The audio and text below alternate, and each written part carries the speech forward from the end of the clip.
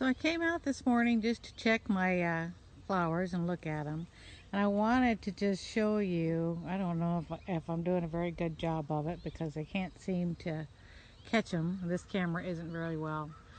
But these poppies are loaded with bees this morning, all busy collecting pollen.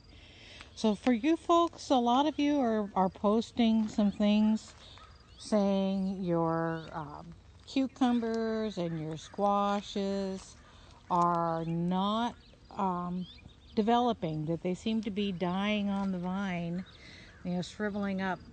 One of the reasons that happens is that your plant, your flower didn't get pollinated.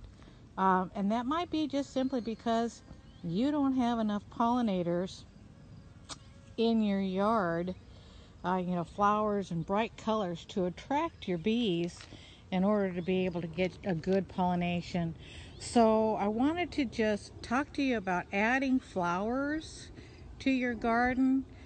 Make sure that you have some bright spots where your bees can get attracted to as they fly over, and they don't actually, they look down and they see a whole bunch of green stuff, but they don't see any color, and the color is what attracts them.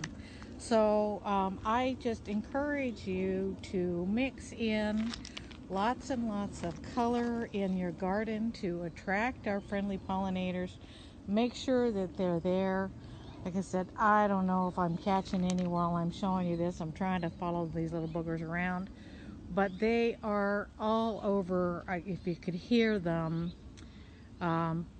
this is just a buzz with bees.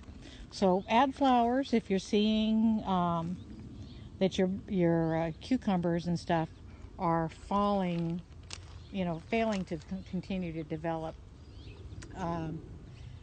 And see if you can improve it. Happy gardening.